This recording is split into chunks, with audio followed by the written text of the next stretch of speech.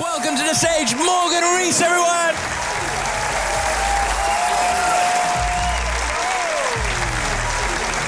Hello, Clapham, how you doing, you right? Yes, lovely to be here, Outfit's a bit wild, isn't it? Yes, lovely to be here, headline about me, Morgan Rees from Wales. Yes, Merthyr Tydfil in the Welsh Valleys. Anyone else here from a shithole? I mean that gleefully. Give me a cheer if you're from a shithole. Yeah, hear the joy in their faces. Hear it. 'Cause if there's anybody thinking of having kids, don't move to a good catchment area. Don't move near your family. Move to a shithole. Why? Because now, as an adult, when I see weird shit, I don't blink. I've seen it all. You know, like when I was a teenager, my grandfather got remarried, and there was a 40-year age gap. 40 years, that's minging, isn't it? He's 70, she's 110. 110! Old wedding, I call the reef. But you know what I mean? Yeah, it's going good. Morgan Rees from Wales, Merthyr Tydfil. I don't want to poverty porn it, but it really was rough. Really was rough growing up. I mean, bleak. As kids, we used to play a game called Dad. Dad. Is this relatable? Anyone here played Dad before? Oh, sorry, we called it Dad. You might know it's Guess Who. Ever that? Does he wear glasses? I don't know. Does he have brown hair? I still don't know. Does he have a neck tattoo? Of course he has a neck tattoo! What are you on about? Yes, no, obviously rural, you know, Wales, Merthyr Tydfil, even smaller. There's more people here than in my hometown. Back in my village, you can count all the families on one hand. There's 6. You know what I mean? And this sounds like I'm making it up. I hear what I'm saying, but this is how rural and rough and bleak it is where I'm from. My first cousins married each other. Yeah. Correct response, a few of you. The rest of you, a lot of you just went, and?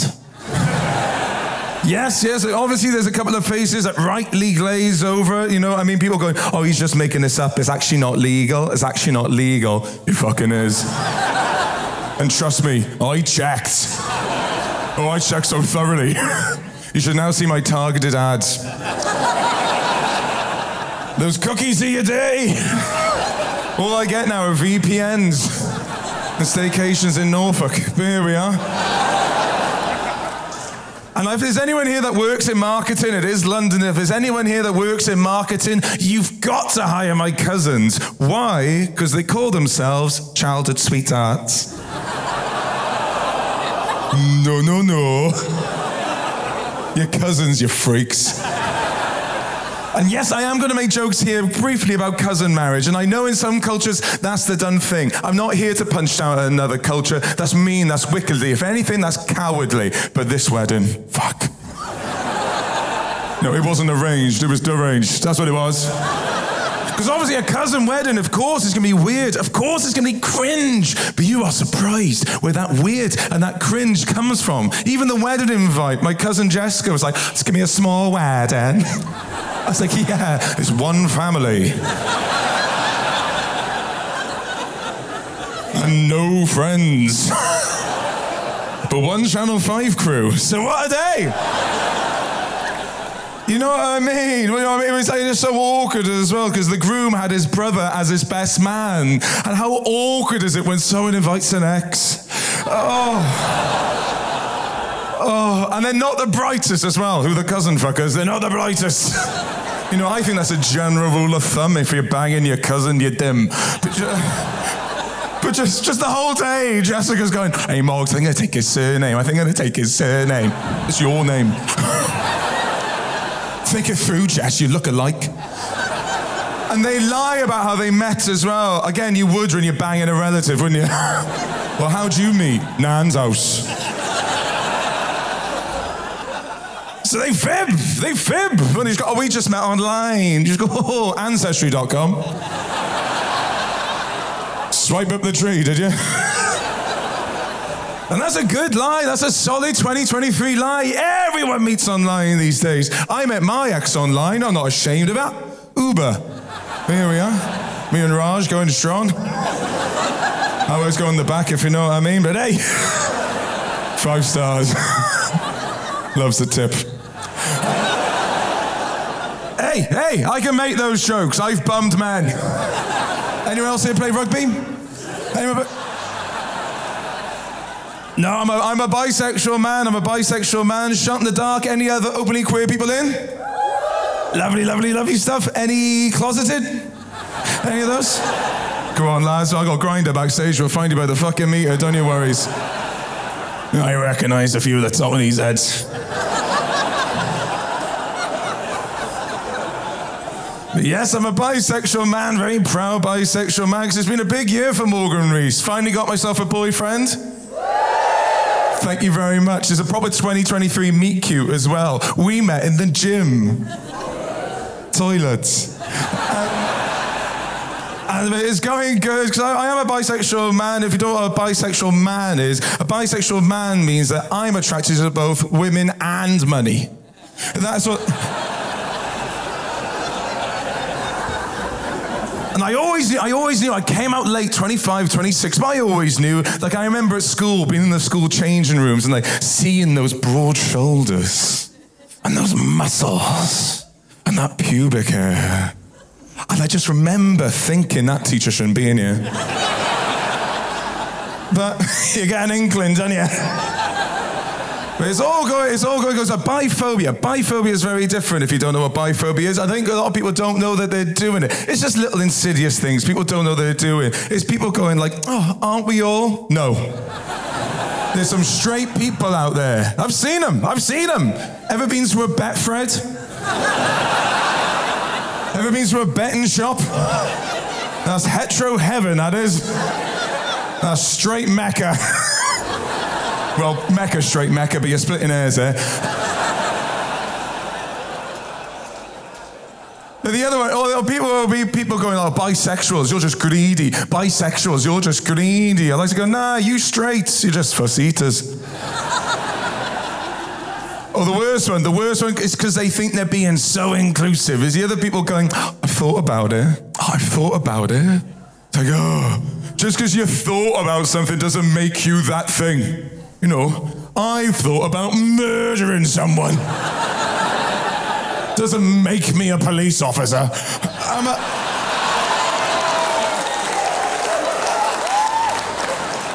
Like I said, speaking of murdering people, I've got a teenage brother. Oh, God, I live with a proper dickhead as well. Has anyone here got a teenage boy? Wow. Sorry, it wasn't a nonce lookout. Don't worry about that. Yeah, that's how I'll get him. But now I got a teenage brother, and it's difficult. He lives with me. Shielding complications with my parents since COVID. I live with my teenage brother. He lives with me. And it meant I've had to homeschool him for a long, long time. And I don't know whether we've got any teachers in here tonight, but my lordy, teachers in this country need to be paid so much more money. Because they should work more during the year. 12 weeks off, they finish at 3. But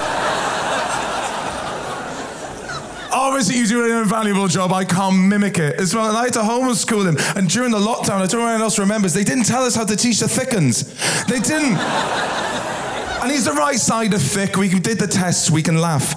But have you ever got a mate that's so thick, you sort of like a reminder that you can think in that way? Ever have a friend that's so thick, they say something that wins you? They say something so stupid, you gotta go, give me a second. Do you know what I mean? I'll give you an example. Me and my brother one day were waiting for the bus, the number 36 bus. The number 32 arrived, and he just went, only 4 more.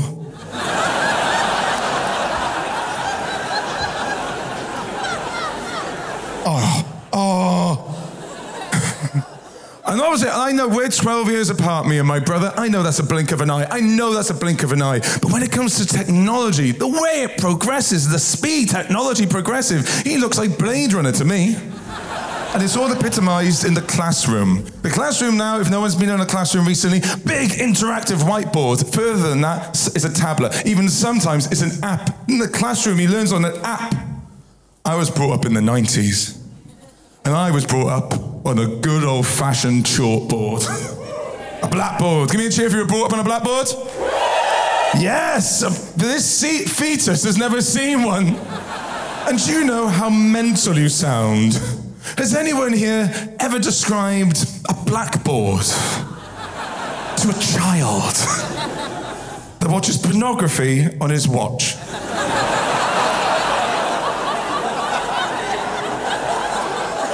I sound prehistoric to him.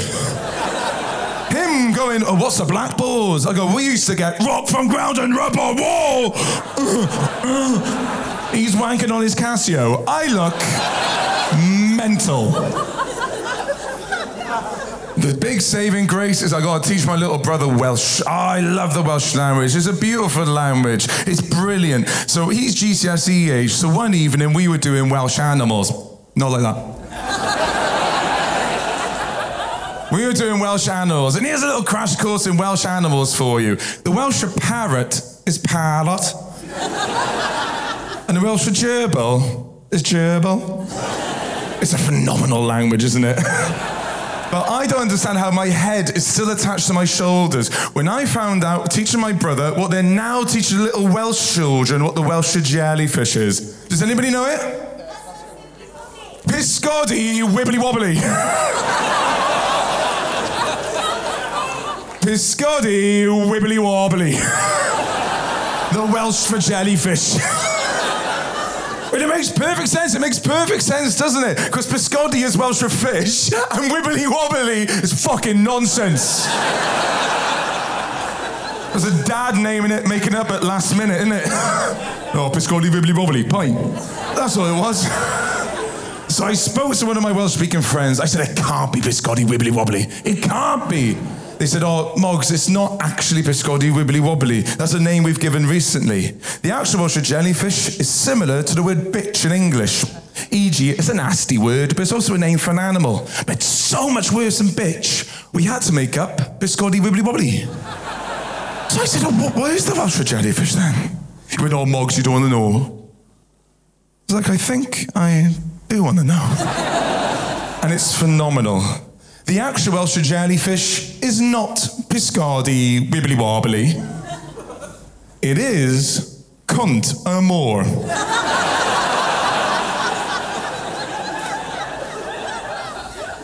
And don't worry, we will break it down. Now, a more means of the sea.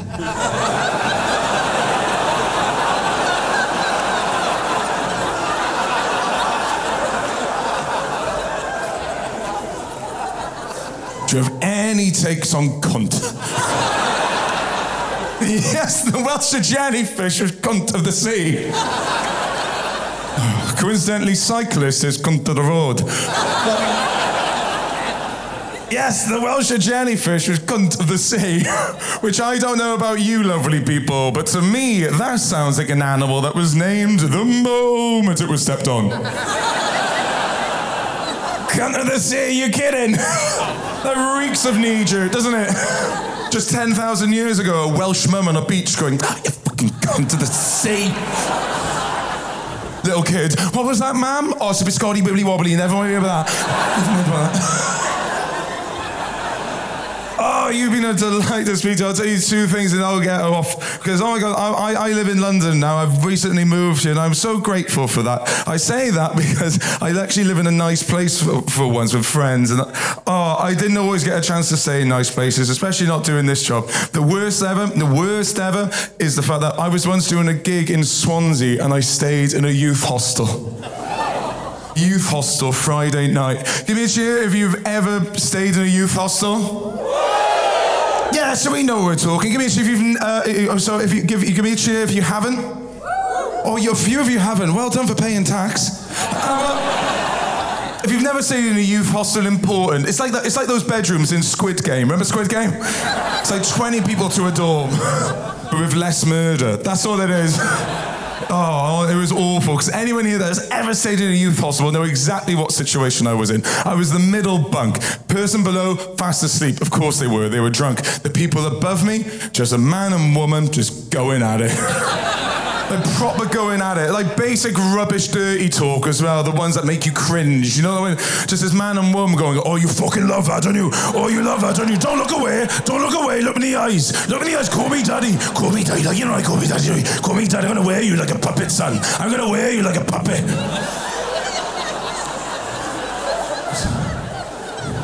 And then he said something. And it just got... Don't look away. Don't look away. Stay there. Stay there. And I'm going, oh, I fucking hate this, I fucking hate this. And anyone that stayed in a youth hostel, they're about 10 quid a night. The quality of this mattress. With every thrust, they would just plunge towards me. So they sink in with his strangest strokes. Like I'm watching Wimbledon high speeds. Oh. And again, the quality of these mattresses, you could see everything through it. Who knew a mattress could be HD? Honestly, I swear to God, he flipped her over one time. She pressed through like a carbonated Han Solo. So you poor lady. And they're going for it. I'm dodging, and they're probably going for it. And then he finished, and I know he finished because he said that thing we all say when we finish. He went, oh, sorry. I'm like, oh, it can't get any worse. It can't get any worse. It can't get any worse. And just when I thought it couldn't get any worse, he spat down the side of the bed, lit a cigarette, turns to his partner and went, did you come? And someone on the other side of the room went, yep.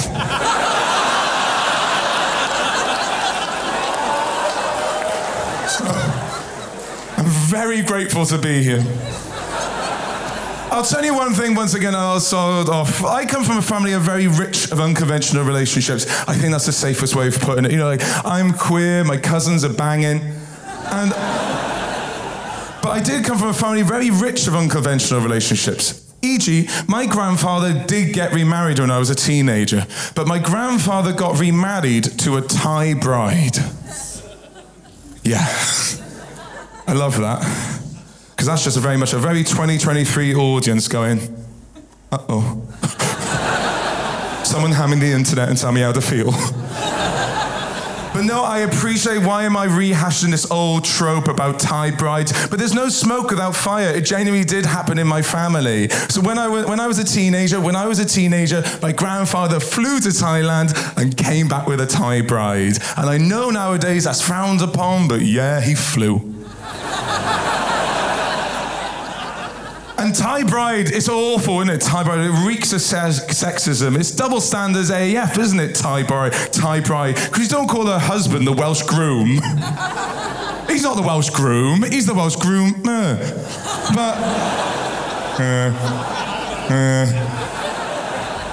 But I do hate the word Thai bride, and I know that's a stupid soapbox for a white guy like me to have. I hate the word Thai bride because it tries to remove someone's identity. It tries to stick them with a label that isn't theirs. Because she isn't a Thai bride, is she? She's a woman. She's not a Thai bride, she's a phenomenal woman. She's not a Thai bride, she's not a Thai bride, she's not a Thai bride to me.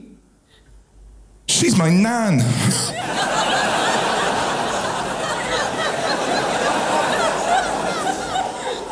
She's my 39-year-old. Young Thai, surprisingly fit nan. I'll be honest with you.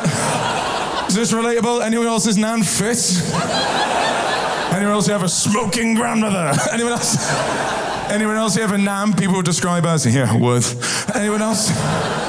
My nan is 39. That's a silly age for a nan. I know. Anyone else's nan got a student loan?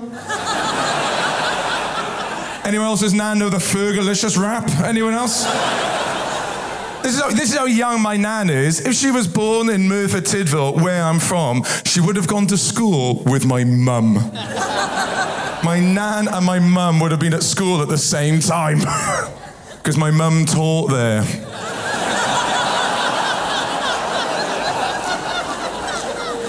And if anyone here knows family or like couples in that sort of dynamic, you'll know they sort of tend to divide their time between their respective hometowns. So Merthyr Tydfil, where I'm from, and Sisaket, where she's from, in northeast Thailand. And it's wonderful when they're in Thailand. It's very family-centric, you know what I mean? So that when they're there, they look after my nan's nieces and nephews, my nan's cousins, my nan's parents, and also her nan. My nan's nan. I've got a nan squared. I've got a nan squared. Anyway, my great-great-grandmother is 72. I'd be rubbish on that genealogy program. Who do you think you are? All my ancestors are still fucking alive! Shortest episode ever! Hey Morgan, we traced back your great-great-grandmother. I was like, yeah, she's on Facebook. Boca. And thank you very much for listening to me talk about my young Thai nan, because I know it doesn't ring as relatable. It rings alarm bells. I know that. And I would love to do some relatable observational stuff on childhood, but it's my Achilles heel as a comedian, if I'm quite honest with you. I can't really do it because I didn't have the formative years of the general public. I had a very young Thai nan. And my observations from my point of reference don't work. They don't work. They go, hey, guys. You know when you get to that age and you get that call, oh, nan's been rushed into hospital. You go, fuck. Nan's been rushed into the hospital. You need to get it. You got to get your nan's been rushed into the hospital to give birth. Anyone else? No, remember your nan's water breaking? Put it away, nan. No, anyone else? Anyone else in their family now got a 6-year-old Thai girl called Auntie Margaret? Any more little Thai Auntie Mags in their family? No?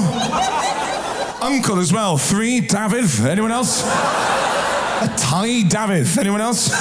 6 and 3, Auntie and Uncle. Going once. Anyone else? Oh, remember your auntie's first words. Oh, your auntie's nativity play. Boring. All right. Remember your nan breastfeeding? Your uncle? At the wedding of your cousins? Remember that? No, anyone babysat their Thai auntie and uncle though before? Ever done that? Ever looked after 2 screaming Thai children before? Ever done that? Ever put 2 screaming Thai kids in the back of a car that don't particularly look like you? Anyone done that? Yeah, yes. But I do generally look after them. I babysit my Thai auntie and uncle when I'm back in Merthyr. And anyone here that's ever worked with kids, look after the kids, know kids love things that are big and bright, aka the supermarket. So I take my auntie and uncle to the big shop with me. And they are phenomenal children, my auntie and uncle.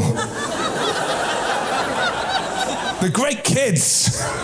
And they're great because they speak perfect English. They speak perfect Thai. They also speak perfect Welsh. It's phenomenal. But they're also kids. So they're shits. And they're shits in the most mischievous way possible. They are shits because they know I don't speak Welsh. And they know I've been learning a little bit of Thai to speak to them. So now, when I'm babysitting my Thai auntie and uncle, and they want to say something they don't want me understanding, they speak my native tongue. These Thai kids speak Welsh and I don't know what they're saying! And I got to tell them off for speaking Welsh. Which is fine, because you lovely guys know the context. But to an innocent bystander, it just looks like the most racist assault that's ever gone down. And rightly so, put yourself in their shoes. All they're seeing is this big white guy chasing 2 beautiful Thai kids around Iceland, going, speak English! Speak English! Speak English! What are you saying? What are you saying? Don't hide behind there! What's that? They're spitting. Don't spit! Security's going, I think we fucking got one, you know.